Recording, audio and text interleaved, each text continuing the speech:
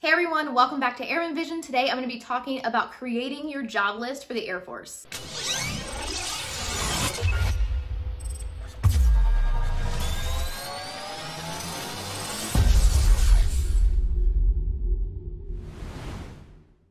So this process has changed over time.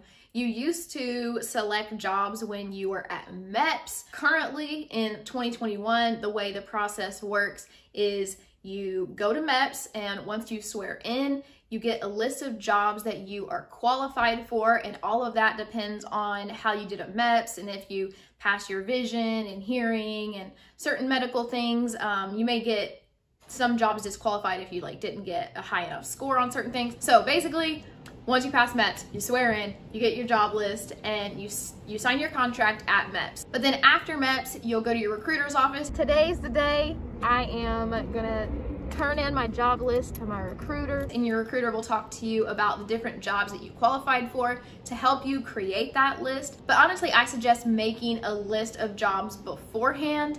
Don't wait until you find out everything that you're qualified for. I would go ahead and look over all the Air Force jobs and make a list before you go, and then you can match up what you qualify for versus the jobs that you're interested in on your list. And if you want to know how to make a list ahead of time, I actually made a video. So for me, I am joining out of Huntsville, Alabama, and my MEPS location is in Nashville, Tennessee. And day 2 of MEPS is the day that you swear in after you pass, and it was a really long day. I have my video of MEPS day 1 and MEPS day 2 if you guys haven't seen those, and I literally go step by step of what the entire day was like if you want to go check those out. After MEPS was over, you wait until the shuttle takes you back unless you drove yourself. Regardless, you might have some distance in between your recruiter's office and where MEPS was. So I had a 2-hour ride back home. I was supposed to meet with my recruiter that day. Texted him and told him, you can just go ahead home because we're not going to be getting back until late. I had MEPS the other day. I swore in, and it was on a Friday. It was the weekend. Now today's Monday, so I'm meeting back with my recruiter to turn my list in. So let's go in here and get it done. I just went into his office.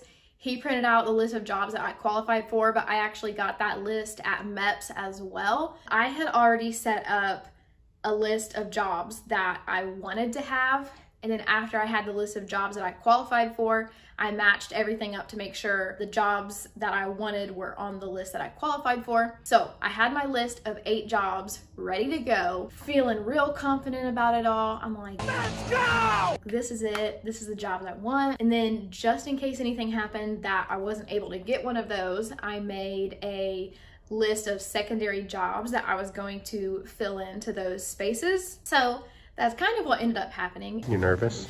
No. I'm ready to do it. Watch yourself 5 seconds.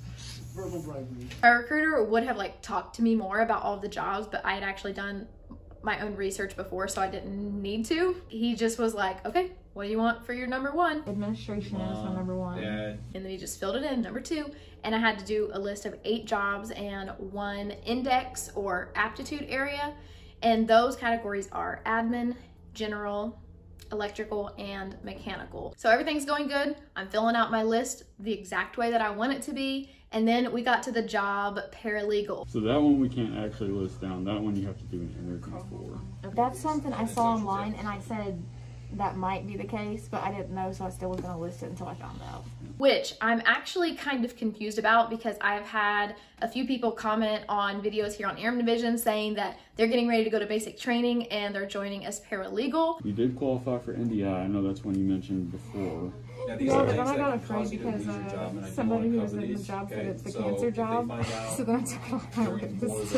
I mean, you qualify for a ton of good jobs. I had an empty slot now, and I needed to fill it. But thankfully, I had 3 or 4 jobs on my secondary list that I was gonna be like, you know, if something happens I can't put one, I'm just gonna put one of those secondary jobs on there. All right, I locked in my job list. I'll explain later what happened with some of the jobs. I freaked out a little bit, but I finally made it official. But then when it actually came time for it, I started freaking out a little bit. I'm like, I don't know if I want to put one of these jobs now. I don't know. What should I do? And I had a really high ASVAB score. And my recruiter's like, oh, you should do a job like this or like this because you have a high enough score for it. And I'm just like, I don't know what to do. Because I made my list so this wouldn't happen. I don't know, under pressure, I'm like, basic training should be a fun experience, you guys. I think it's gonna go great, but then in instances like this where I'm like, what is the right decision to make? We'll see. It'll be funny. You're better at being told what to do instead of, what do you want to do? It's not that simple. What do you want? Yeah, instead of like choosing it for myself on the spot, I'm like, what is the right decision? I ended up not even using one of the secondary jobs that I put. My recruiter was suggesting me to do intel jobs, which I had looked into those and I just decided like that's not a job that I wanted to do, but those are jobs that you can get with a higher ASVAB score. So that's why my recruiter was suggesting them to me. And since I had such a high score, he allowed me to put a second medical job on my list as long as the commander approved it. So this is the final list that I turned in to my recruiter. These are the jobs that I am waiting on in the admin index area. And yeah, I can't wait to find out what I get. A lot of the jobs that I have on my list don't require like a crazy high ASVAB score, which is why my recruiter was suggesting some of the other jobs. I just like to work with people and I think these would be good jobs for me. I want medical or admin, and fingers crossed I get a job soon and it's one of the jobs that I want. And you said earlier you don't really care for high pressure situations. Yeah, and so like if being you in can't an intel job where it's like, you need to get this information out now, someone's life depends on it, and it's like, yeah, it's like I would be smart enough for intel, but like on the outside I would be like freaking out. It's like I have the knowledge but not the composure that I need for it. But like I mentioned earlier, even though I did this and I still freaked out, research ahead of time, make your list ahead of time, have your secondary list just in case there might be something that you don't qualify for, or there might be something like me where it wouldn't allow me to put it on my list. So best of luck. I just wanted to share my job list with you guys and how everything went, and I'm excited to find out what I get. I got my Air Force t-shirt. I'm excited. All right, so we're good to go. He gave me a swag bag. If you are in Huntsville, Alabama, this is the guy to talk to. This is my recruiter, Sergeant Brandon Wheat. And then back here we have Sergeant Dustin Davidson. So if you guys are interested in joining the Air Force, come and check them out. Also in the description below, you guys can follow them on their social media. So if you guys have any questions, you can reach out to them there.